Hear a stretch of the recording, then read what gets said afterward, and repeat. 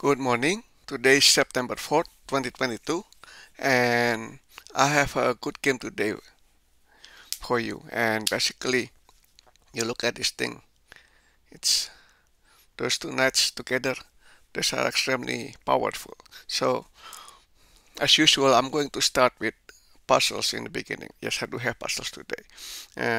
Let's see. This this is the beginning of the board, and I'm going to show you the first position right here.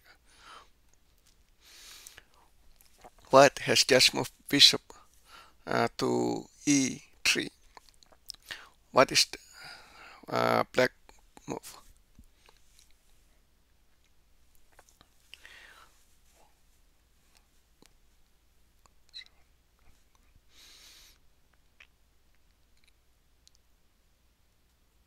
All right, so that's good.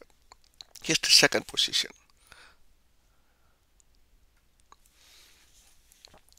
White has just moved the bishop to e2. What is black's right move? What is black's next move?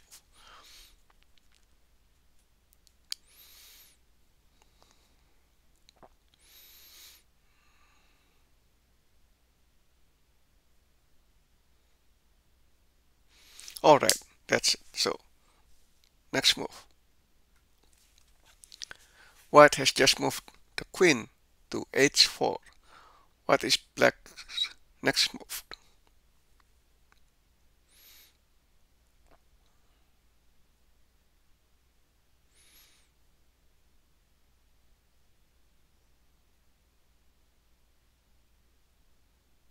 All right, so let's begin with the first position right here. So this is the first position over here.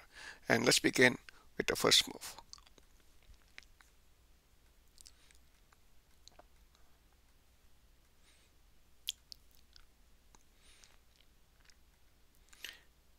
So far so good. This is just a standard variation for my opening here, for my favorite opening here. So this is actually pretty standard.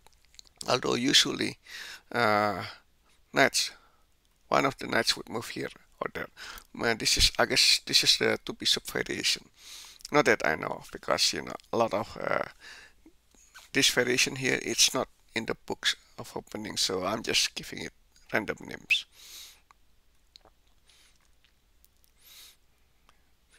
And that's kind of aggressive. So this is a freeing move over here. You can see the rook is threatening the queen. Usually I would sacrifice this pawn over here and open up the file, and the queen can go here and there. So it's very strong attack over here, especially if the king castle this side. Next move.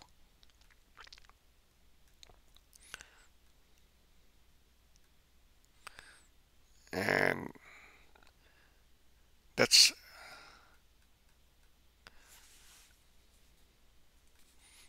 the first position, correct? So the first puzzle. So capture the pawn, and then that's basically over here at threatening the queen.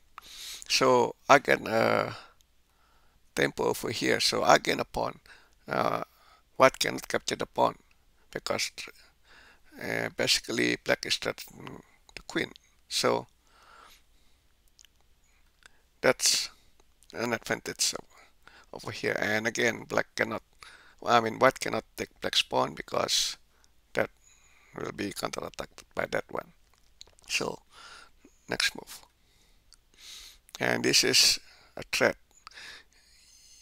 I usually just ignore this one, really. I mean, I usually just ignore this one. The queen basically cannot attack here as long as the bishop is here.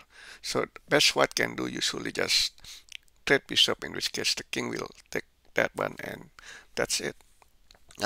It's extremely rare that I will lose because I do that. Next move.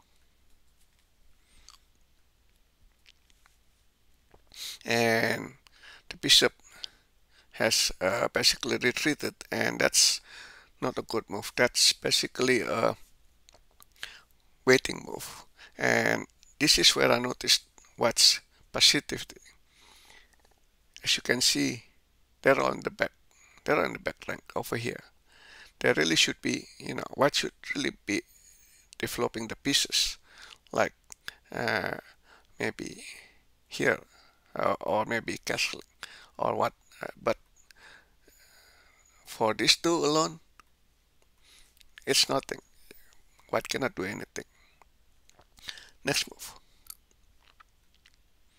And that's the position that I like over here. You can tell the knights are very strong over here, and there's a possibility for attacking this way.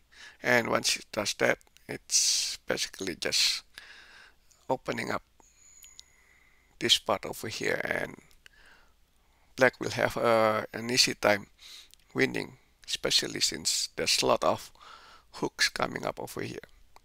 So what has a good game right here? Next move. And like I said, it's useless.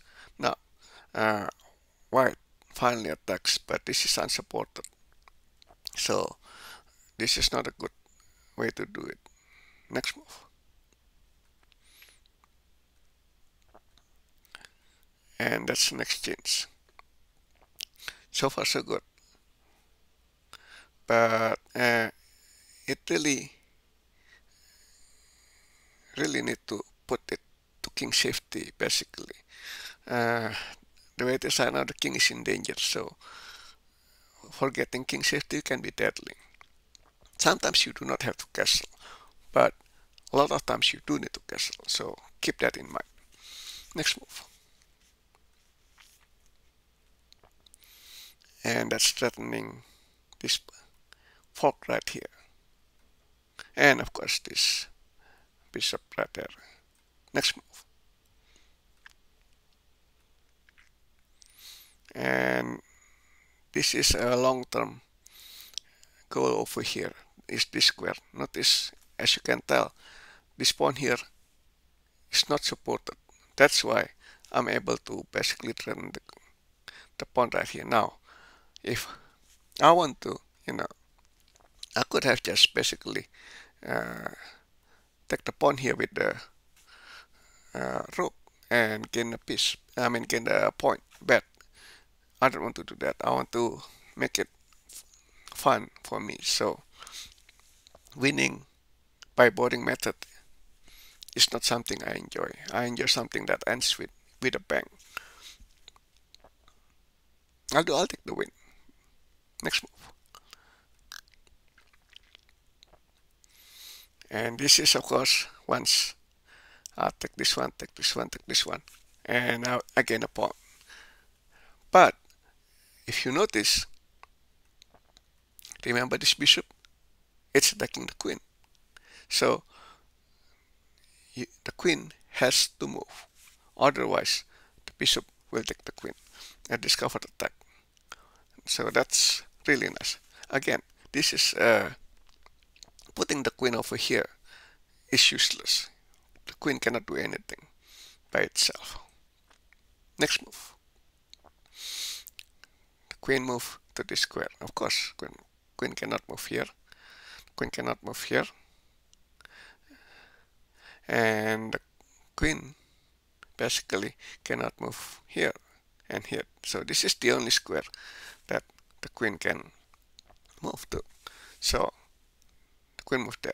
And of course, this is the parcel number 3, and I'll show you how it works. Check. King move. Knight takes queen. Pawn takes knight.